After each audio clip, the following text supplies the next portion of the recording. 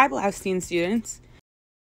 Cities today, like New Brunswick, are often stigmatized for being both expensive and centers of massive wealth inequalities. Minimum parking requirements, traffic impact analyses, and the never-ending mission to solve parking problems are the reasons why cities have ridiculous construction costs and price out residents, businesses, and developers alike. It's over for the little guy. Not only that, but parking takes up so much space that it can make a city unwalkable and therefore unlivable. Today, we will learn what these policies are and the impact it leaves on urban communities. As the popularity of cars rose, cities were afraid new developments would cause uncontrollable traffic. To find out how traffic would be affected by new developments, a traffic impact analysis is conducted. This analysis measures congestion on roadways before and after the development is constructed. The great minds at the Institute of Traffic Engineers, or the ITE, came together to create Trip Generation Manual. It details the car trips that would be created for different types of developments. These numbers are then compiled to measure the delay at intersections for cars surrounding the development, called the level of service, or LOS. If the intersection received an A, then great, that intersection has no traffic. If the intersection receives an F, then, oh no, there will be a lot of traffic. No! Don't worry, I've got an ace up my sleeve. Developers care a lot about the traffic impact analysis, or TIA, because then they have to foot the bill for any infrastructure improvements needed to reduce congestion they cause. And therein lies the problem with TIA, and as well as LOS. In cities where the street network is dense and densely populated, then of course the LOS surrounding a new development would be an F. Developers are more likely to build somewhere else far from a city, so fewer improvements are needed. Development and wealth are now concentrated in suburban fringe, making people need to drive more and move out of the city. Another strategy used to mitigate costs is to shrink the scope of projects in cities, which is also bad because then there is less development happening within cities. The TIA needs to be changed if we expect cities to grow and become better. There have been several changes to fix the TIA. California recently changed the LOS standard to VMT system, or vehicle miles traveled. Developers now need to worry about reducing the number of miles a vehicle needs to travel to the development. If the development is predicted to have a low VMT, then developers save money and the development and investment can go back into cities. VMT system is an innovative fix that increases transit usage and denser development. Great!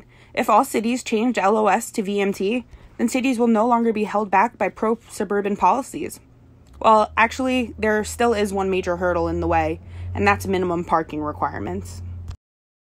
Minimum parking requirements were designed to solve spillover parking and a lack of parking for drivers. City officials were afraid that the demand for parking will clog up streets and cars would be littered everywhere. The ITE quickly came together to create parking generation rates. These rates determine the number of parking spaces required for each building. The ITE conducts various surveys across the country and observes the parking conditions and average occupancy rates on busy days. Sounds very scientific and smart, right? The problem with these parking generation rates is these surveys the very smart ITE conducted are biased and completely unrealistic expectations for parking. Surveys are conducted on big box suburban retail stores with free parking on big sales days like Black Friday and Christmas. The same rates are then superimposed onto dense cities where people can arrive by train, bus, or by walking. Anyone can submit a parking survey, so most of the data is inaccurate and poorly done. Research has found that half of the occupancy studies are based on 4 or fewer actual observations, and 1 in 5 are based on a single location.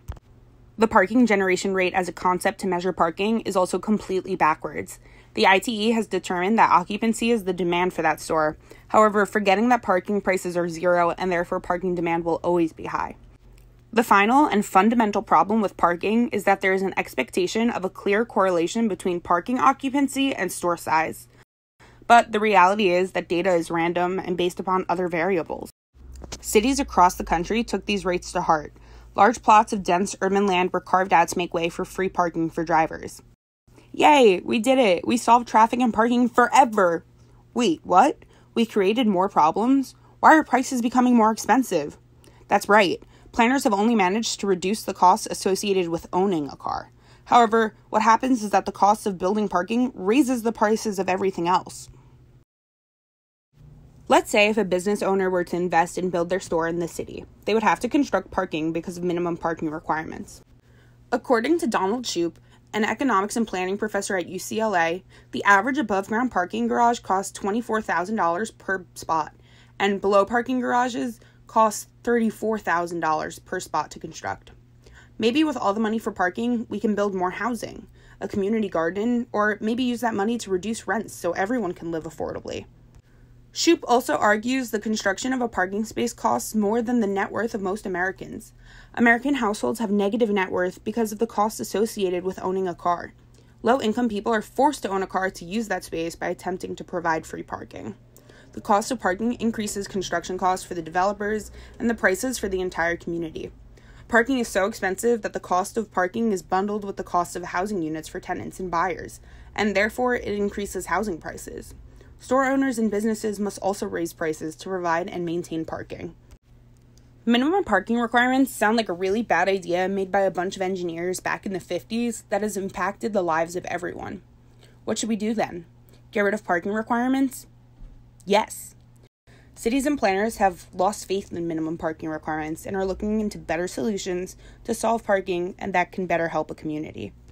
So, what have we learned? The luxury of having free parking is false. Parking is not free and never was free. Why should our communities subsidize something that does not benefit everyone and is so incredibly expensive? Parking reform is not only about changing how we interact with our built environment, but it's also a chance for communities to take back what was stolen from pro-suburban policies. By attempting to provide free parking and reduce congestion through the TIA, planners have only created one of the most severe forms of economic injustice. Parking reform needs to happen now.